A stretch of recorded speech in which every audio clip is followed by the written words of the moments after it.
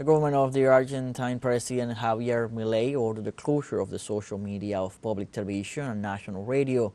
The measure has prompted unions and guilds to denounce the blackout and the lack of respect for the powers of the state. Diego Chajer, the media controller appointed by Milei, ordered the cease of activities of these informative social media channels for TV Pública, Radio Nacional, Paca Paca, and Canal Encuentro. The libertarian government says that the purpose of the mandate is to apply changes in criteria. In turn, the press union in Buenos Aires assured that the executive has stomped all over the legislative power with the new decision that they describe as pure and simple censorship.